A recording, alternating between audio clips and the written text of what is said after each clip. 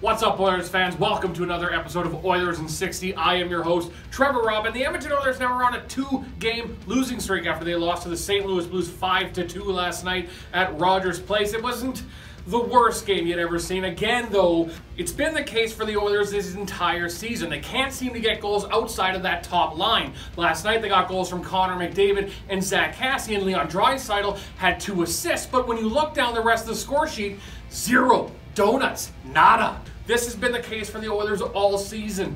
They cannot get any scoring, any secondary help outside of that top line, and I honestly, I feel their pain. I feel like here on Oilers in 60, we need some secondary help. I can't do everything around here. Come on, Nathan, you come here, man. I need some energy. I need some real energy.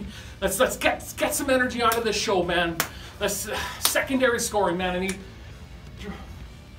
We need some energy here. Oilers, how did they do last night, Nathan? What'd you think of the game, man? Boring as